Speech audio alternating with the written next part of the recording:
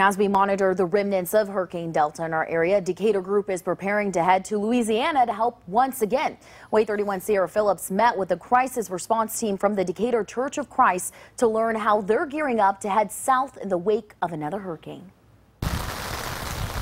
Right now, this trailer behind me is sitting and waiting, ready to head to Louisiana. In the meantime, the crisis response team is collecting supplies. I met up with one of the organizers who explained it's not just supplies that they bring.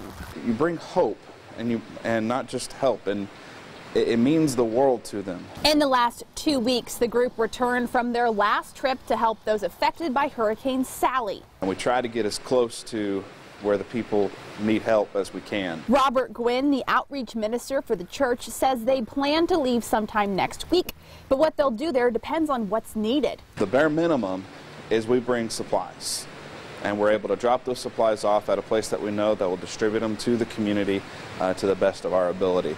But it may be that we put in a little bit of elbow grease, get a little dirty in the trenches. The church is constantly preparing to leave on short notice by collecting supplies. You can donate items to the Decatur Church of Christ in Decatur, Hartselle, Flint River, and Priceville. Reporting in Decatur, Sierra Phillips, WAY 31 News.